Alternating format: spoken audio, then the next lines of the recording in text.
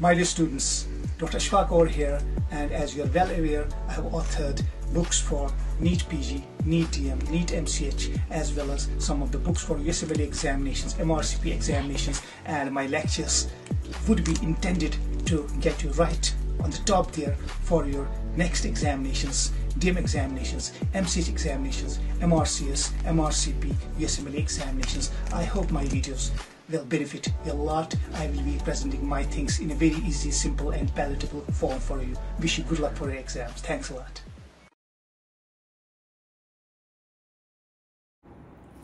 My dear students, today we will be dealing with a very important topic, and the topic is testes. The testes happens to be very important from a general surgery viewpoint as well as from genitourinary surgery viewpoint, and we will be dealing with all the basic anatomy, the surgical anatomy, and all the applied aspects in which the testes gets affected. So to start with, you have to remember the testes and the scrotal sac. Could you just maximize it, please? So as far as the testes are concerned, we're well aware of the scrotal sac. The scrotal sac is a cutaneous bag which lodges the testes and the spermatic cord. And this scrotal sac has got the skin, the dartos muscle, the external spermatic fascia, the cremaster muscle, and the internal spermatic fascia applied to it. And once we just pierce the internal spermatic fascia, then we come directly to the testes. And as far as the testes are concerned, you have to remember that testes are bilateral, the right-sided testes and the left-sided testes. And important is some dimensions of the testes. The testes happen to be 3.5 to 4 centimeters in length, almost 2.5 to 3 centimeters in breadth, and the thickness can vary from 1.5 centimeters. The normal weight of the testes would be in the range of 10 to 15 grams, and that's important. So these are some of the normal parameters of the testes. One important fact to remember is that the left testes drags a bit lower down than the right testes. So these are some of the facts about the testes. Now after that, we have got the capsules or the coverings covering the testes. And you have to remember one important thing, just as I mentioned earlier: skin, dartos muscle, external spermatic fascia, cremaster muscle, internal spermatic fascia. Then comes the coverings of the testes, and from outside inwards, which is the first layer which we encounter, is something which is a sort of a misnomer: tunica vaginalis. Vagina would something refer to females, but in here the name is tunica vaginalis, which is the outer covering of the testes. And this has got two layers, the outer layer and the inner layer. The outer layer is the parietal layer and the inner layer is the visceral layer. So you can well appreciate in the figure over here. I will just go to this figure. So this is the skin of the scrotum, and this is the outer layer, which is the parietal layer of the tunica vaginalis, and this is the visceral layer of the tunica vaginalis.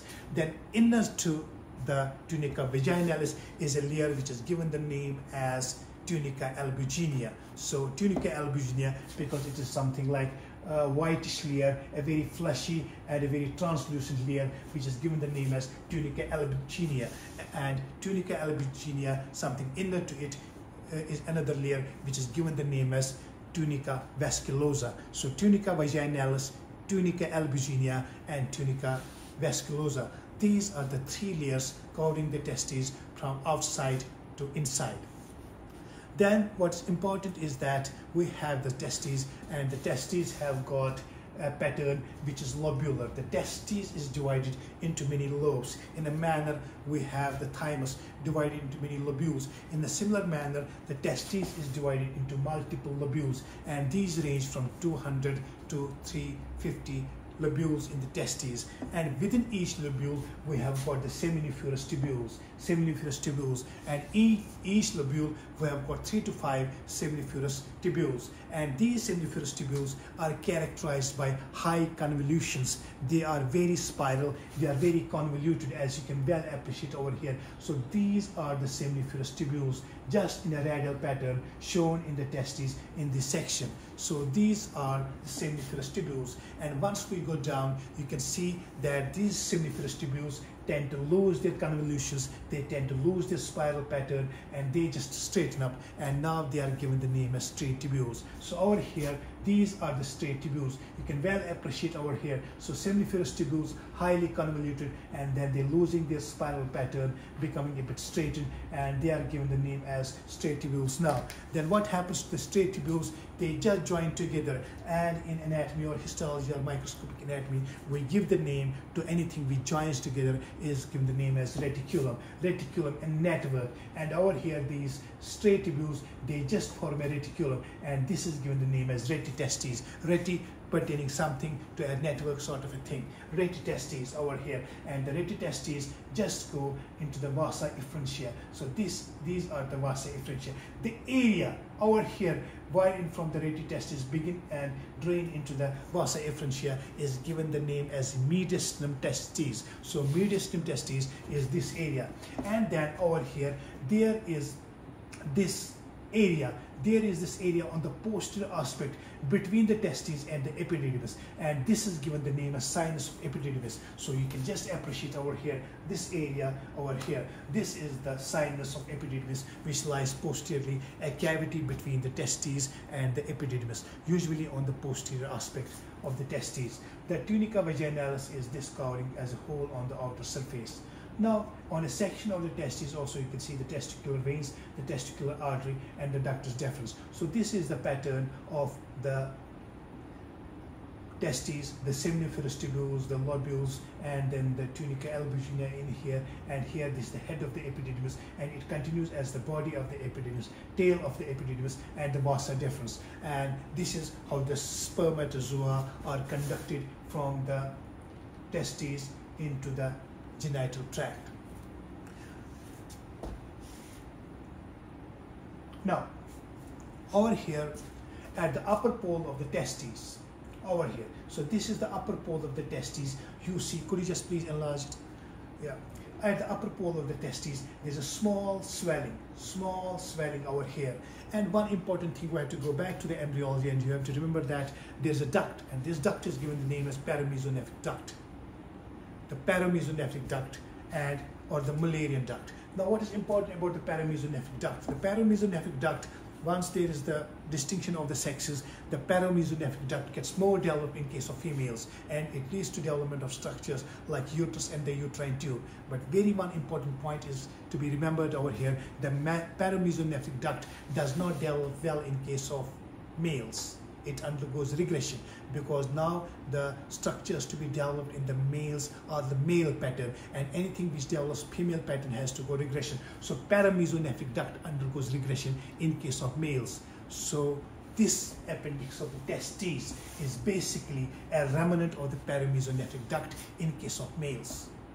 Very important. A question sometimes asked in your higher ups, and this is important. So appendix of the testes represents the paramesonephic duct in case of males. So this is one important point you have to remember about the appendix of the testes. So this is quite separate from the appendix, vermiform appendix. Just please minimize it.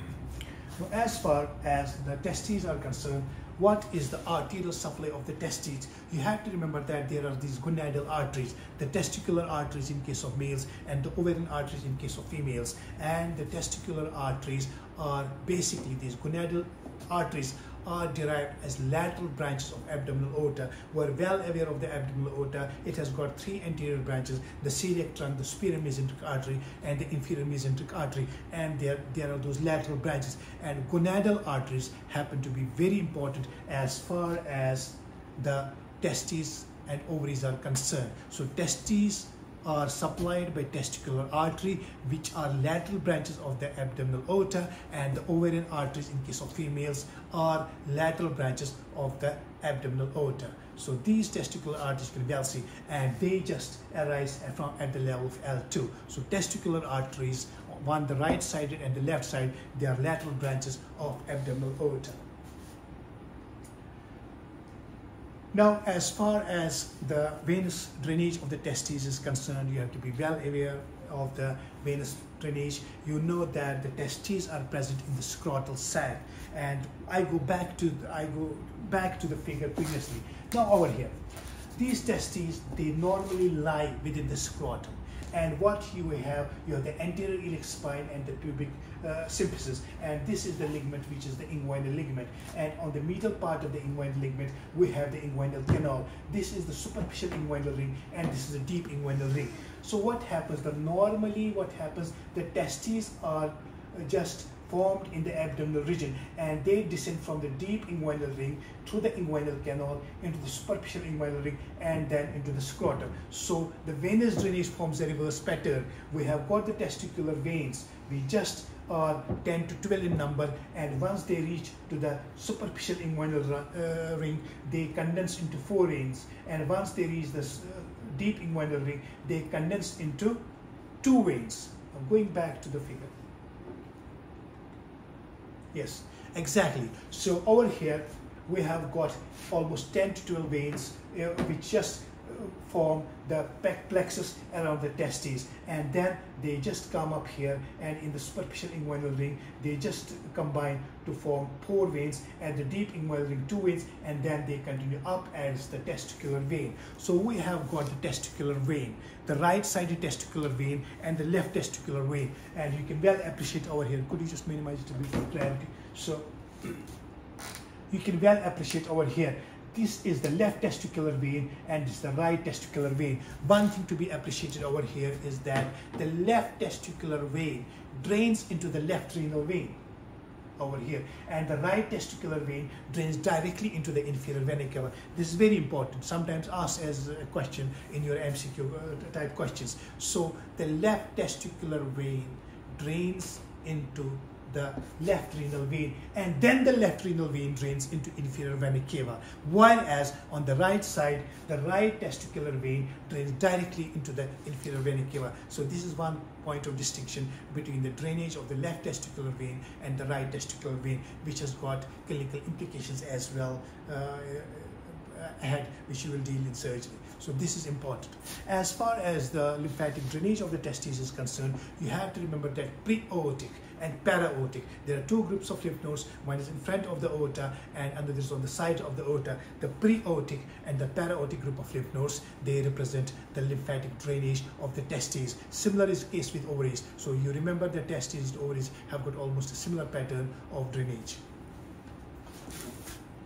Over here, one important point you have to remember that this is a normal testicular venous pattern, and this is something of a congested pattern, and this is the varicocele.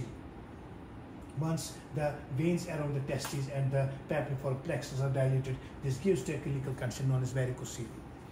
Now, going back to the embryogenesis, there's one important thing you have to remember about testes is that there's a normal path of descent of the testes. So what happens, the testes in the embryonic stage lie within the abdomen, and then they come through the inguinal canal from the deep inguinal ring to the superficial inguinal ring, and then they descend in the scrotum. And by the age of 1 almost, a newborn should normally be having the testes within the scrotum sac, but sometimes the testes are not present within the scrotum, and you have to advise the mothers to examine the scrotal sac of a newborn. In case the child does not have testes within the scrotal sac, that can be abnormal, and that can be a prelude to something which we call as undescended testes or cryptorchidism. So what is undescended testes? The testes have not descended into the, this is the normal position of the testes. Herein the testes have descended into the scrotal sac, but sometimes due to multiple factors the testes do not descend into the normal scrotal sac, and they can lie higher up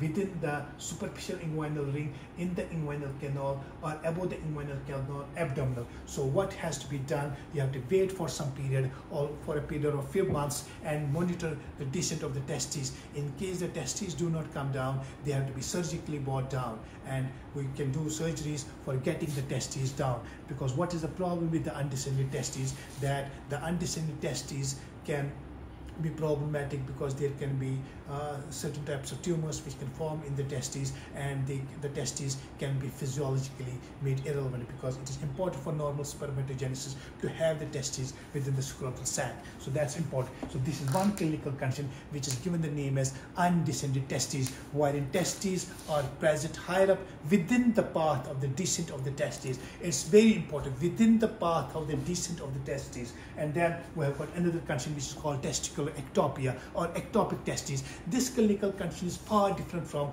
the previous one. So herein the testes may be present outside the path of the descent of the testes. They may be present on the thigh, they may be present in the femoral region, they may be present on the back, buttock, they may be present within the perineum, or they can be prepenile, or as I mentioned femoral, or they can be post-scrotal. So herein a very important distinction between undescended testes and ectopic testes is that here the testes lie at a path, at a different path, at a path away from the normal path of descent of the testes. So testes or testicular ectopia is presence of testes in abnormal positions, like as I mentioned the areas just. Now, coming back, I just told you this is sometimes image-based questions are asked, and you can be made to have a look at the diagram and ask what this clinical condition is. So you can appreciate this. This is normal testes, and this is a normal venous pattern. In here, there's a congestion of the veins of the on the top of the testes, okay, and this clinical condition is given the name as varicocele, which presents as a bag of worm appearance in case, or a testicular or scrotal swelling, a clinical condition which you will come across in more detail in surgery. So varicocele is one condition in which there is dilatation of the pavimbriform plexus of veins. Now, sometimes what can happen, this testes can twist upon itself. A very important, a very fast progressing condition which is given the name as testicular torsion. What can happen, the testes can twist around itself and compromise the blood supply of the testes. As a result of chronic obstruction to the blood flow to the testes can die, and a rapidly evolving condition can evolve in which there is a lot of, I would say, tenderness, inflammation in the scrotal sac, and this clinical condition is called as testicular torsion. Trauma